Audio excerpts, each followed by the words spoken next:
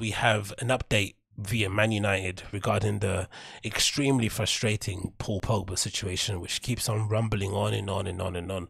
Some interesting developments, right? So I guess most of you are aware that just after we beat West Ham, we came back from 1-0 down to beat them 3-2.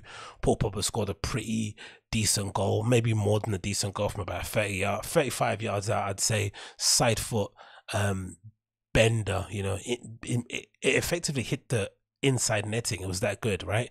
Such a good shot, and basically showed us what he can do when he's playing to the levels that he can play, and given the freedom to obviously express himself, blah blah blah blah blah. Soon after, Mino Raiola, his superstar, or his super agent, who kind of represents some of the brightest talent that exists out in world football, decided to come out and essentially declare that Paul Pogba had to leave the club. You know, we weren't going anywhere.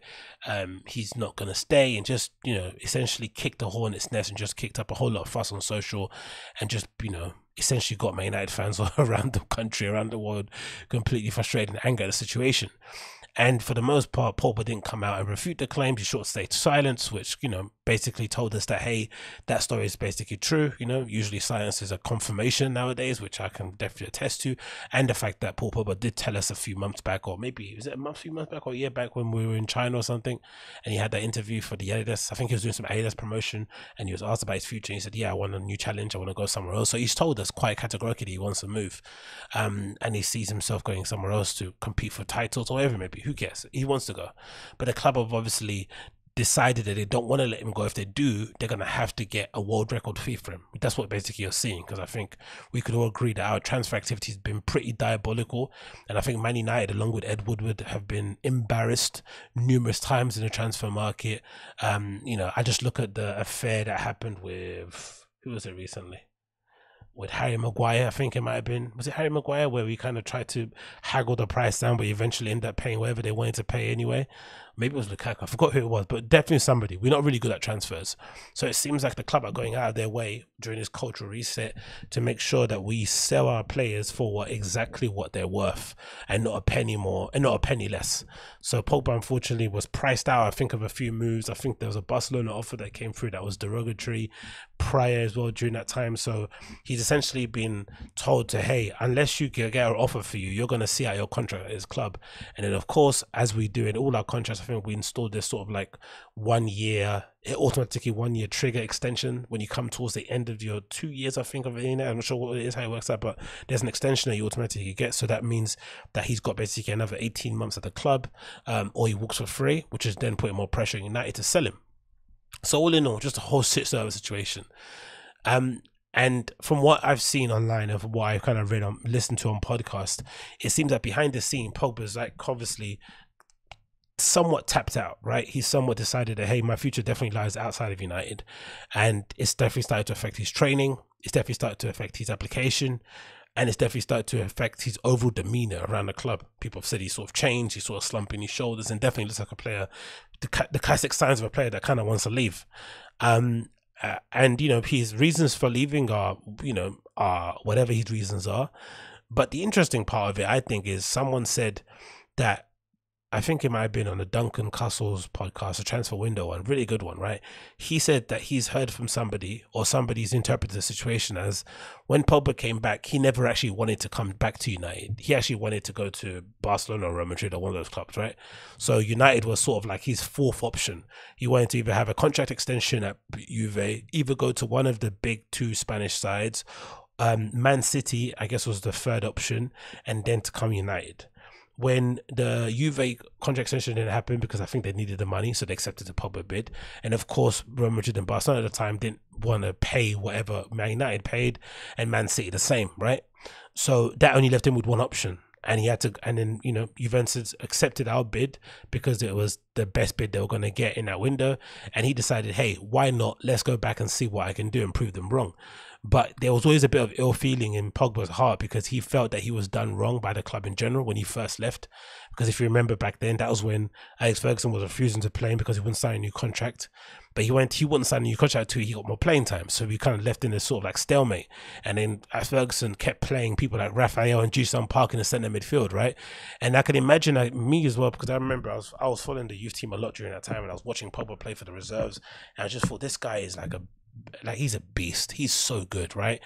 So effortless, so majestic on the ball, left foot, right foot, can play. You know, he was a little bit. He was much more dynamic when he was younger. I think maybe when he's got older, he sort of kind of rested into his sort of preferred position of maybe playing a little bit more in a bit more of a luxurious role. He doesn't have as many commitments as he did in the past. But when I remember him playing for the reserves or playing for, you know, the under whatever there may be, he was a lot more dynamic. He used to cover every blade of grass, get in the tackle. Of course, tenacity. He was great to watch, especially in youth team games. Right? Imagine seeing what a young imagine what it must be like seeing a young Paul Pogba strutting his stuff in the youth leagues. So the feeling is that he kind of obviously you know, has a lot of love for the club, and he really took it personally when Sir Alex Ferguson basically made him surpass the requirements and picked the likes of Ji-sung Park and Rafa ahead of him because he wouldn't sign a contract. And it never really, it was always a bit of a, left a bad taste in his mouth. So when he came back with some hesitation, but he went to kind of like, you know, set the record straight. And then of course it hasn't really worked out as he would have hoped, especially with under the current ownership. And it seems like it never will work out with the current ownership, especially with the coach we have in the place now at the moment, Ole Gunnar Solskjaer, who's definitely not at the level that we need to get back to where we want to be. If we want to be a top 4 club, you keep Ole Gunnar Solskjaer, right? He's basically proven that he can do that. If you want to win the league and you want to potentially, you know, challenge for the Champions League, he's not the guy. He's proven that as well. We got locked out. You know, we haven't won the league since he's been here. Is what it is.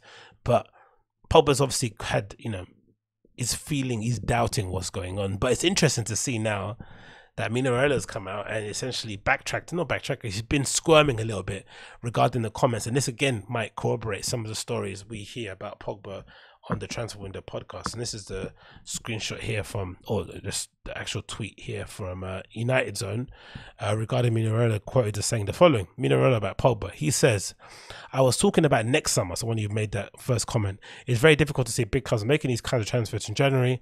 We will see what happens next summer. So obviously he's saying that because I guess maybe his client's upset with him, or because he's, you know, responding to the backlash.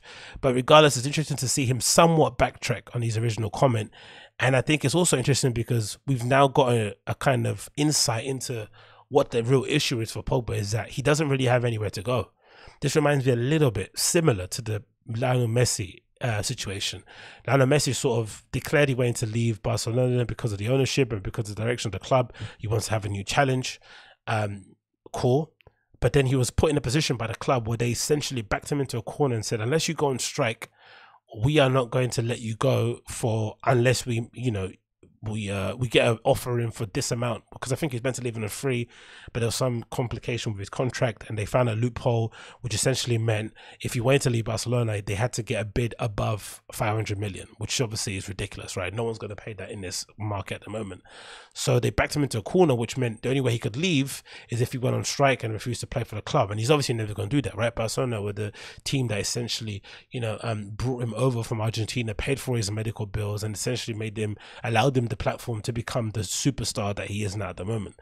So, you know, if anything, he owes them the gratitude of leaving without that much fuss.